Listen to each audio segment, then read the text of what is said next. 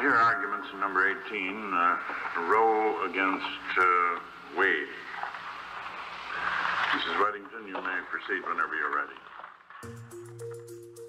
The Supreme Court's decision on Roe in 1973 was supposed to end the debate on abortion once and for all. Mr. Chief Justice, and may it please the court. The instant case is a direct appeal. Instead, it led to decades of division.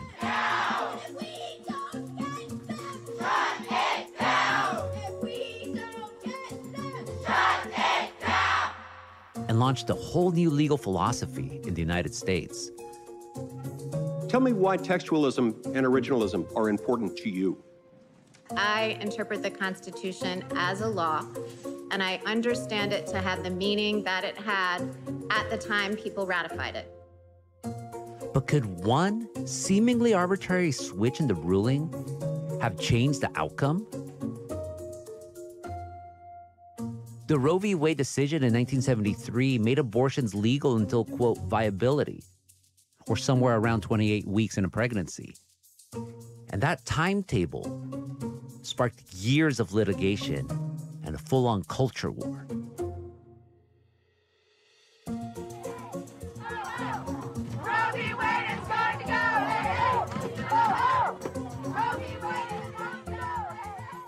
I'm Gustavo Arellano. You're listening to The Times, daily news from the LA Times. It's Tuesday, June 21st, 2022. A Mississippi case that the Supreme Court will decide any day now. It might strike down Roe versus Wade altogether.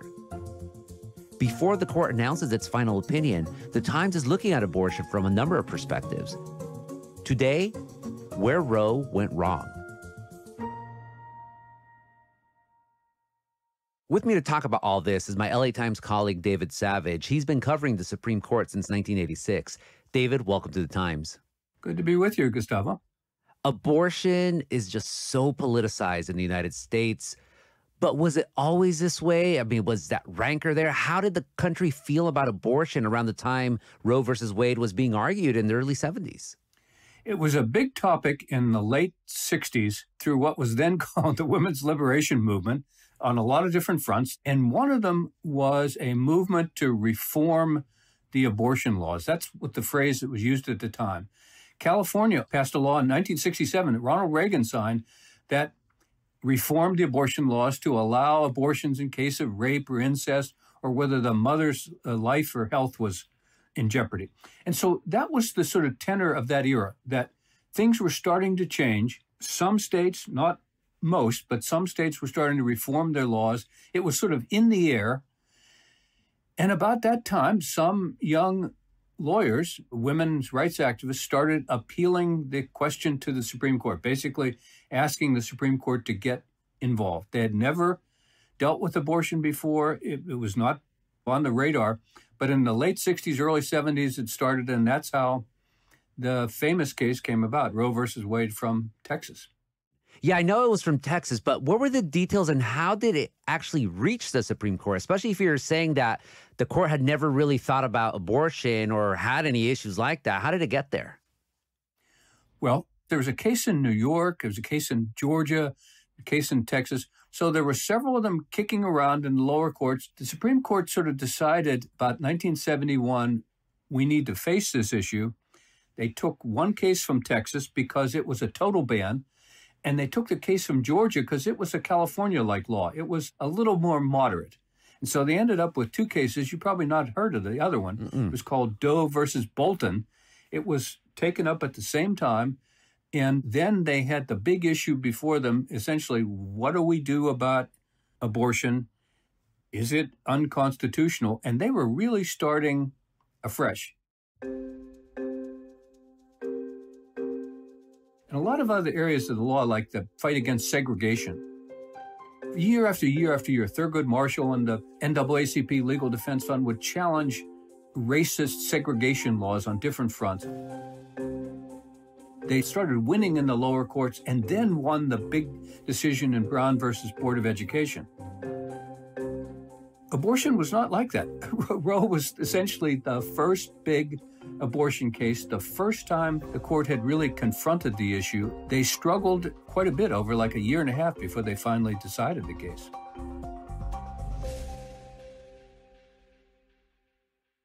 Yeah, you mentioned civil rights. All of those cases were incremental, like Shelley versus Kramer on housing covenants, Brown versus Board on obviously school desegregation. But with Roe, as you said, it was just like one case, huge case, decided 7-2. And Justice Harry Blackmun, he wrote the majority opinion with a lot of medical history, and he even quoted a few ancient Greeks. But what he didn't quote was the Constitution. When you look back at it now, it seems like it truly was an opinion from a very different era.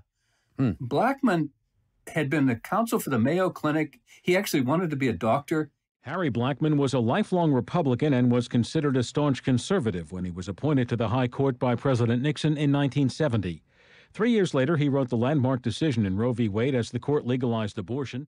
It's sort of a medical rights opinion, and it's sort of the history of abortion back to Greek and Roman times. It was written in terms of the doctor's right in consultation with the woman to make a choice about abortion. But he didn't devote a lot of time or effort to saying, how does the U.S. Constitution, what does it say about this? There's like one or two paragraphs where he says, well, we've decided there's a sort of right to privacy for personal and family and intimate matters, and that's broad enough to include the right to abortion.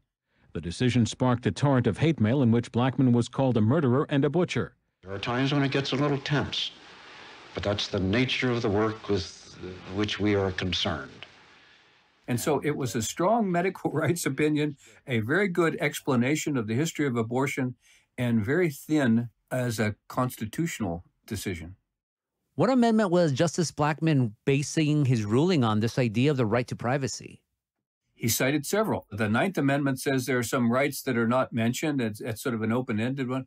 But the 14th Amendment of 1868, after the Civil War, says there's this right to liberty. People cannot be deprived of liberty without due process of law. And he almost sort of in a casual way said, that's broad enough to encompass the right of a woman to end a pregnancy. The opinion, David, also said that abortion shouldn't be restricted until, quote, after viability, which is 24 to 28 weeks. How did Justice Blackmun land on that cutoff? Well, that's an interesting story. It was a small story at the time. It's become a very big story over the years. Blackmun spent a lot of time writing this big draft on his own. He sent it around, and his final version in November of 1972, he said, you'll notice the cutoff point is the first trimester. He said, that seems reasonable. I know it's arbitrary, maybe quickening, maybe viability. Several justices said, that's fine with me.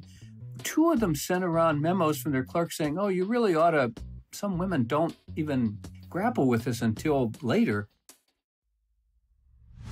Viability, 28 weeks would make more sense. And so Blackmun said, okay, I'll change it, made it 28 weeks.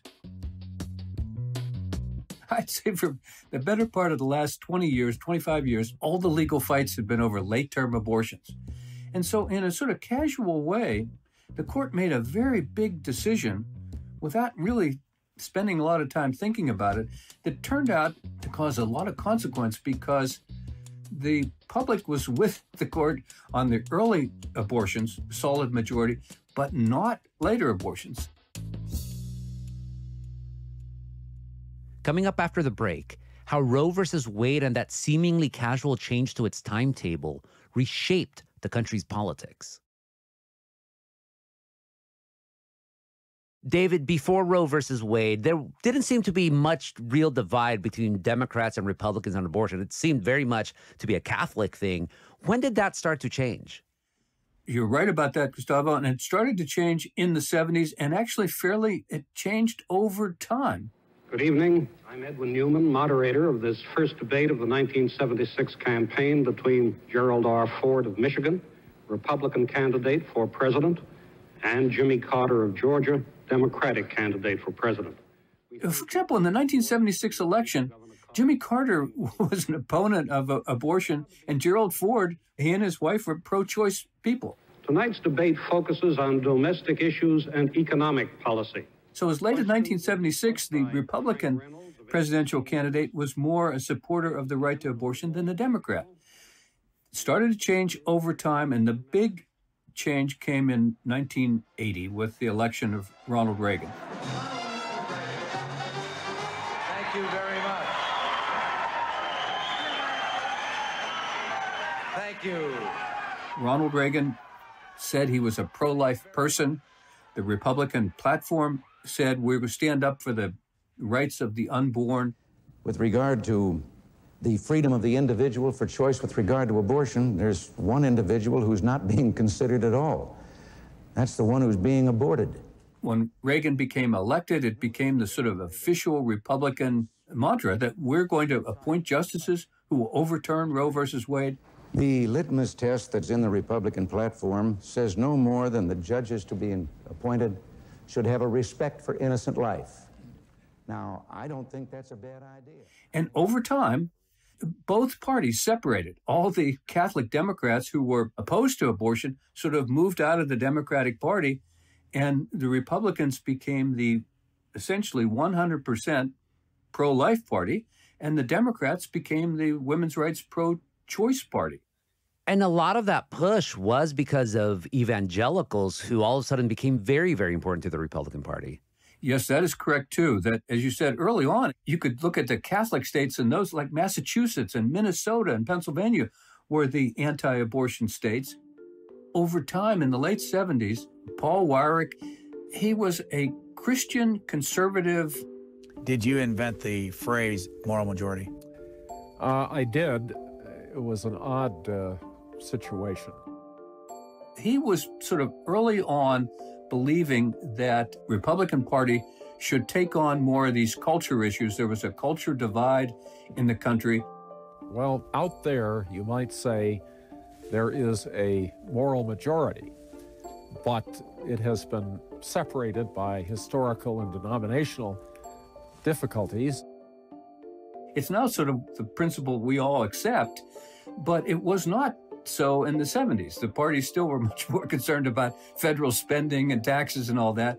He was one who was a real culture warrior and knew that abortion was an issue that would sort of drive voters. If one could get those people together, you could constitute a majority in the country. The Republican growth in the late 70s and 80s was the sort of evangelical Christians signing on to this more conservative cultural agenda of the Reagan administration.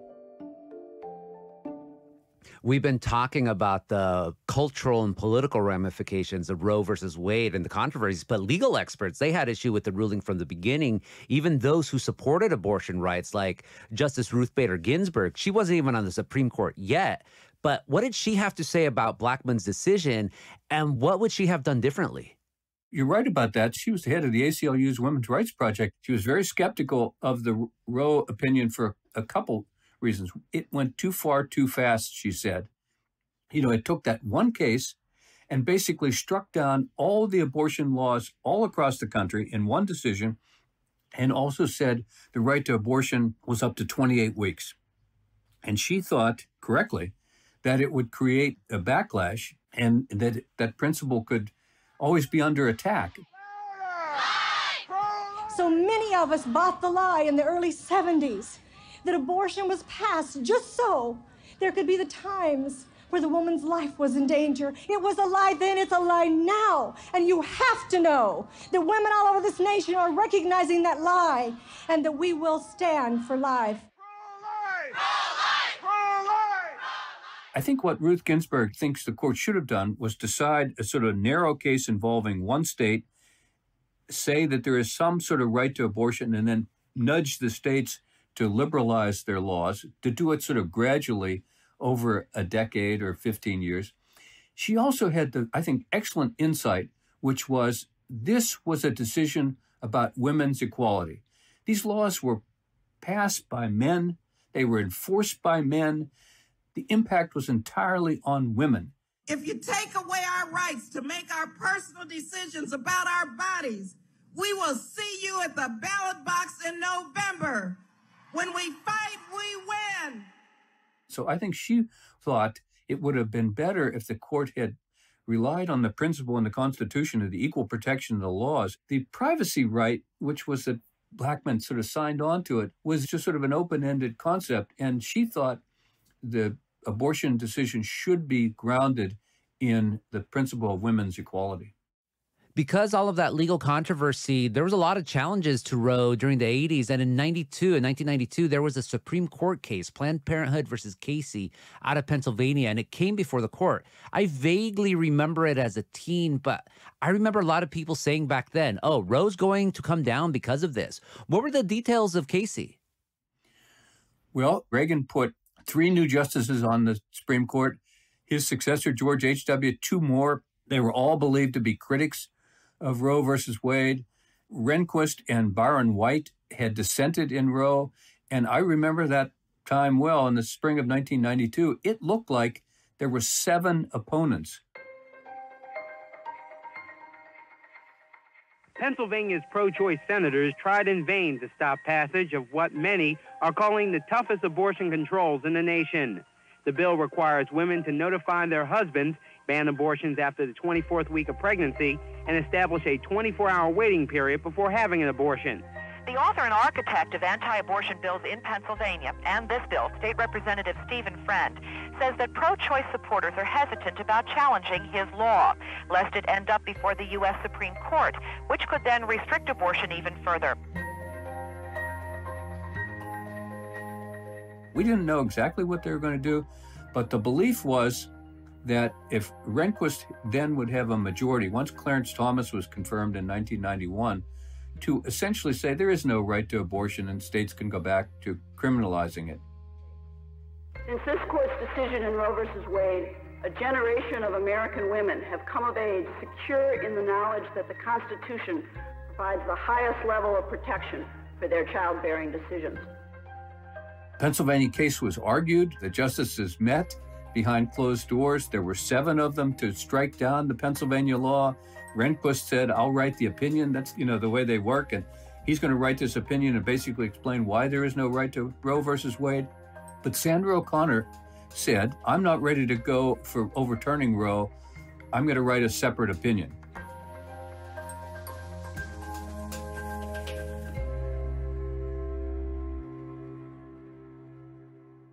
David Souter, who was a relatively new guy from New Hampshire, not well known. A new Supreme Court justice was sworn in this year. David Souter, an enigmatic scholar from New Hampshire, succeeded liberal William Brennan. Souter vowed to protect the Constitution. I will try to transmit it, I hope refreshed, to another generation of the American Republic. Conservatives hoped Souter would swing the court their way. Nobody knew his views. Souter didn't know his views on abortion, and basically said to O'Connor, I think I can come with you because I think as a matter of precedent, the court shouldn't go back and overturn a constitutional right like this. As a precedent, we ought to stick with it. Then to their surprise, Anthony Kennedy, who was Reagan's 3rd appointee. Judge Kennedy, welcome.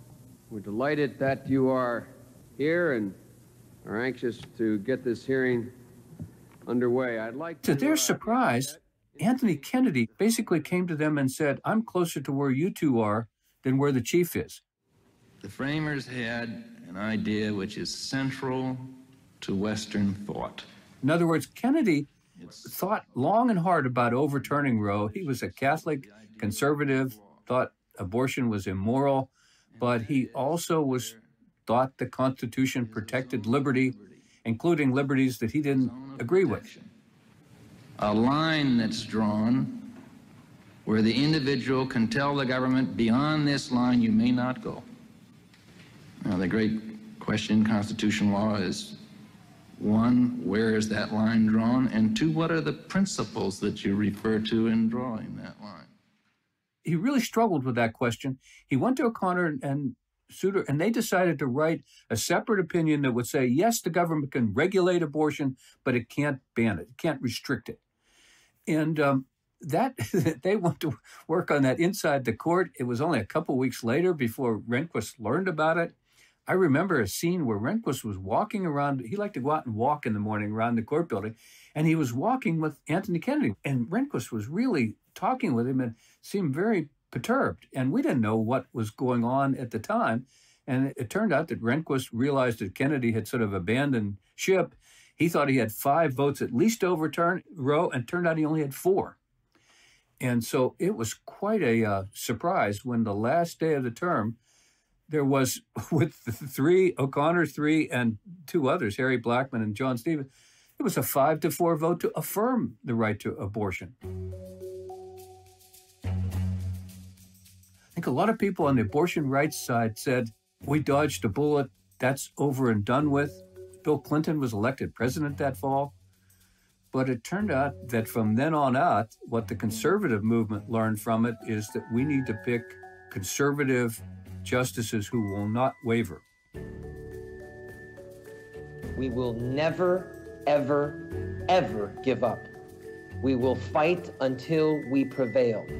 And the day will come, I believe in my lifetime, when politicians like Bill Clinton will be a part of our sorry past. That's sort of where we are now.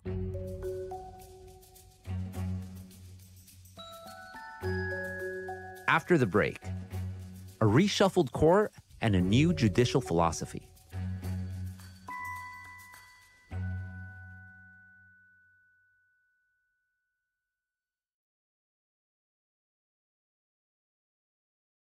David, it wasn't just the political divide that Roe versus Wade ended up widening. It also galvanized a judicial philosophy that had previously only been taught mostly in conservative circles, originalism. What should we know about it? Well, originalism, as you said, really did grow out of Roe versus Wade because it really fueled that movement. It began with the Reagan Justice Department, Ed Meese, Robert Bork, basically saying we shouldn't allow the unelected justices to make up provisions of the Constitution. We ought to decide constitutional cases based on what the Constitution said or what it meant when those provisions were put into the Constitution. For their point of view, the sterling example, the prime example was Roe versus Wade, because no one thought in the 1860s when the 14th Amendment was added that it had anything to do with abortion or a right to abortion. And it was very hard to get it from the language. A lot of the young conservative attorneys who came along in that era. Do you swear that the testimony you're about to give before this committee will be the truth, the whole truth, and nothing but the truth? So help you God. I do. Brett Kavanaugh is a good example. My judicial philosophy is straightforward.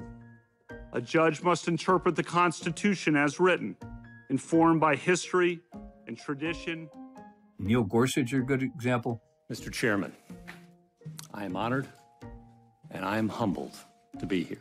They came up with the view that the right way to decide constitutional cases, as Justice Scalia would say, is look to what the Constitution says and look to what it meant at the time.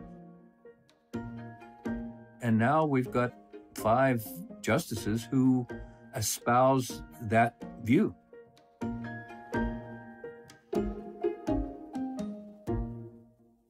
Justice Samuel Alito actually invoked originalism in that leaked draft opinion that we saw for the Dobbs case. Yeah, Samuel Alito is one of those true believers, a sort of culture war conservative. George Bush's second appointee, along with Clarence Thomas, Sam Alito have, for a number of years, been ready to overturn Roe versus Wade. He's now got 3 on his right, the 3 Trump appointees. And yes, the leaked draft opinion is basically an explanation of why, if you look at the Constitution, the way it was written and its history, it's very hard to come up with the idea there was a right to abortion. He says it's egregiously wrong to say that. And in addition, the opinion has proven divisive, he said. There's also one line in the draft, quote, the court should be reluctant to recognize rights that are not mentioned in the Constitution. And that line has a lot of people now worried about other Supreme Court decisions, like the one on gay marriage. They're afraid that now those could be overturned as well, those decisions. Are those rights at risk? Well, I think not, but that's just a guess, because this is a very conservative court. They are going to be around a long time. The reason I think it's different, though, is that gay marriage might have been controversial in the 90s or whatever, but it's been accepted by the American public. In a 5-4 ruling, the High Court said same-sex couples have a right to marry anywhere in the U.S. By the power recently vested in me by the state of New York, I now pronounce you married. Congratulations.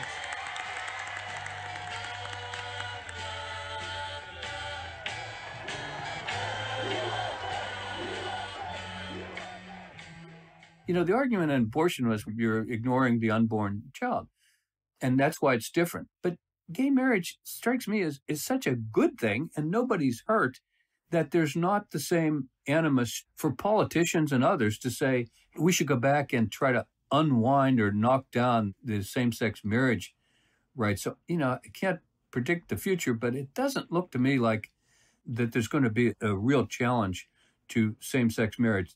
On the other hand, though, you do have authorities in Texas, like the governor, Greg Abbott, and the attorney general, Ken Paxton, and they're openly saying, oh, there's this case, Plyer versus Doe from 1982, that gave undocumented children the right to public education in Texas, and we don't like the decision, so now we're going to challenge it.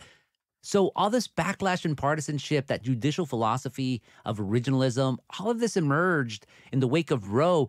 David, have we ever seen such a similarly divisive decision like it before or since at the Supreme Court? I can't think of one quite like this, and you're right to point out the Plyer case from Texas. We'll hear arguments first this morning in number 80, 1538, Plyer, the superintendent of school districts, against Roe, and the consolidated cases. That's one of those decisions that you can imagine Greg Abbott finding a way to challenge it and getting that issue back before the court. Mr. Chief Justice, and may it please the court. The questions before this court today may, and indeed based on the last year's experience, will dramatically affect the future of the state of Texas and some of its school districts. But no, Roe is unusual in the sense of being a sort of a 50-year division that never quite ends and never quite heals, and it's now, you know, metastasized into all these other areas. There's sort of culture war issues that is sort of unique because it's so individual and so personal, and it seems to never end. Finally, David, that change in the Roe opinion that Justice Harry Blackmun made in 1972, the one you mentioned about the legal cutoff viability for abortion around 24 to 28 weeks, could all of this rancor around Roe versus Wade have been avoided if he had just stuck with the first trimester instead? My guess is that it could have, Gustavo, but that's a real guess. It's sort of unwinding history. What I mean is, if they had followed what Ruth Ginsburg had said, and sort of decided a minor case and said, hey, Texas, you can't ban all abortions except for the life of the mother, I think it's possible that some of the political compromises would have been worked out in the 70s and 80s, so it would not have become this sort of fractured issue. Because people pointed out to me is the pro-life side, once they lost in Roe, there was nothing else to do. They couldn't go to states and win anything. The only way they could do is fight the court, fight Roe versus Wade. And they spent all these years organizing around the principle of fighting Roe versus Wade.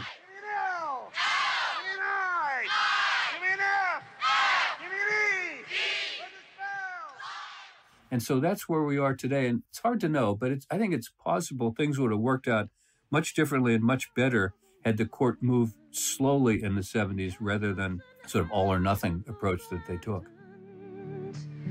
They've got a right to choose life they don't want to lose. I've got to speak up, won't you? David, thank you so much for this conversation. Thanks, Gustavo. Equal rights, equal time for the unborn children. Their precious life.